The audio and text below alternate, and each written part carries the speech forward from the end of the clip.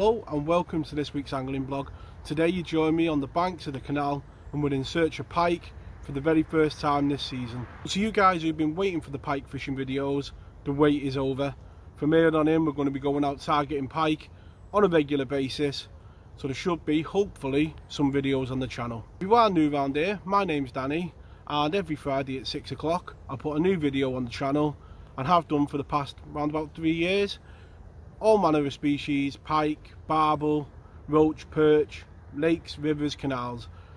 There's a good mixture on the channel. If you are here for the pike fishing and are new, there are two playlists on the channel for the last 2 years pike fishing, where we've had quite good seasons with a few doubles and the odd special girl along the way.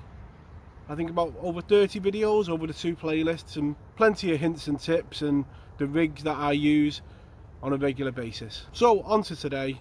You join us on the canal on a wet morning. It has been hammering down when I opened the door this morning, and yeah, you can tell that autumn is about. It's a misty, damp morning on the bank. So with it being the first video on the channel, we'll take a quick look at the setup that we're going to be using today.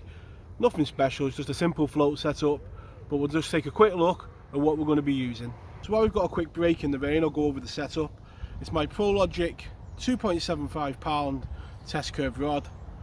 I've got Corum Zelos mini pit reel 6000, and with that it's loaded with 60 pound piker braid.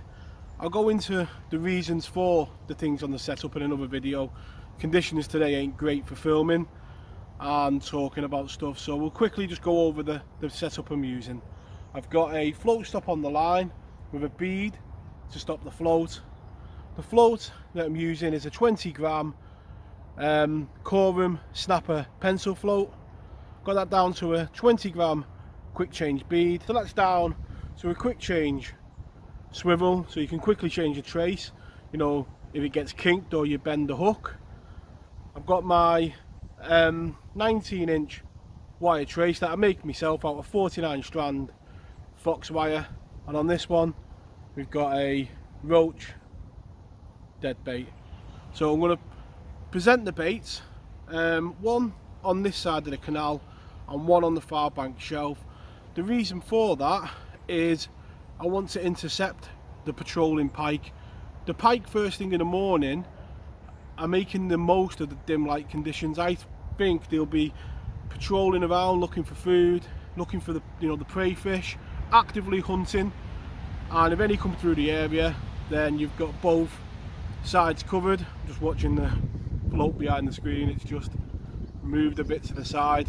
Them early sessions you twinge at everything, don't you? So that's the basic setup that I'm going to be using today. So let's get the rod back out and see if we can find one. So as you can see, a nice simple setup, and that goes for all my fishing. I try and keep it as simple as I can. The less things that are on your rig, there's less things to go wrong, and the more simple a rig, the more simple the mechanics of it. And yeah, nice simple basic setup, and hopefully we'll put a pike on the bank. Just waiting for them floats to move. I'm just looking at the one behind the screen now, and it's just bobbing gently in the ripple that's on the water from the wind. Hopefully in the next hour or two we'll see it come alive and move along the surface.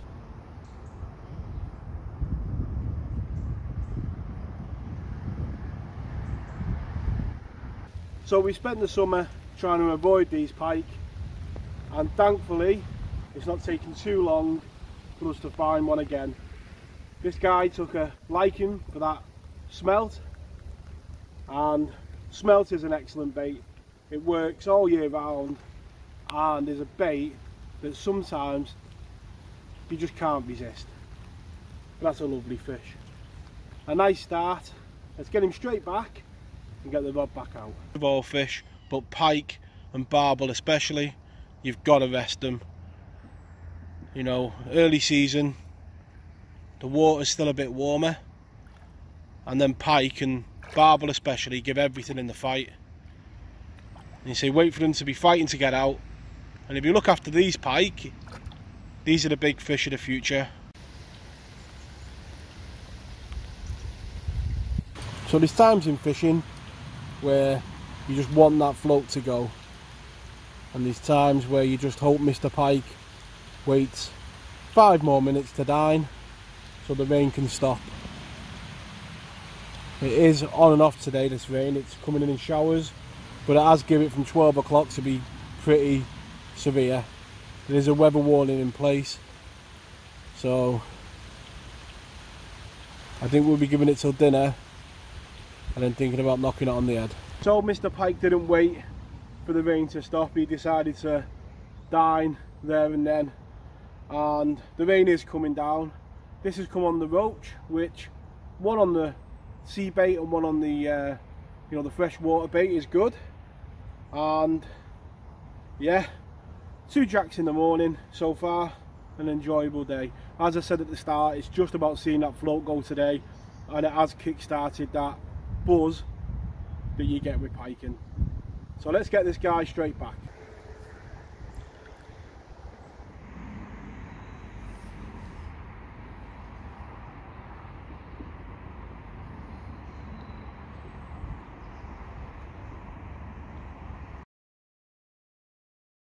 Went quiet for an hour, so decided to move spots, and within 15 minutes the roach deadbait has moved off with this lovely pike. 3 pike and a drop run on the first session, more than made up. Got about an hour of the session left, and hopefully we might pick up 1 more. But as you just saw, just seeing that float move off is what it's all about. And this morning we've done that. A lovely fish. Let's get it straight back.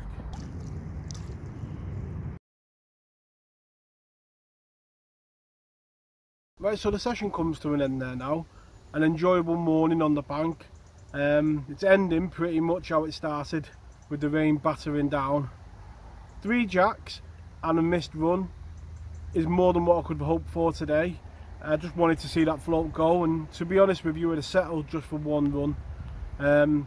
The 3 jacks, you know, are not a bad sign really. You know, I've been fortunate to catch, you know, a pike just below 20 pound from the canal, but a canal that's got a future is one that's producing them fish and jacks. So these fish that we've seen today, they're the future of the canal. So as the first session goes, yeah, it's great to see them fish. And the better fish will come in time, and we can, you know, go hunting them. But it's been an enjoyable first session on the bank. There hasn't been much detail on the blog. Conditions haven't been great for filming with all the rain. So in the future blogs with the piking, I'll go into more detail about the rigs, you know, why I choose them, and you know, where you're positioning the baits and why. Today was just, as I say, more about getting a run than it was, you know, anything about the piking that I'm doing. So to all you lads who are heading out for the first time this weekend for pike for the season, I wish you all tight lines and I hope you have a fantastic season chasing them pike. All that remains to be said is to wish us all tight lines to the rest of you guys, and we'll catch us all next week. Tight lines.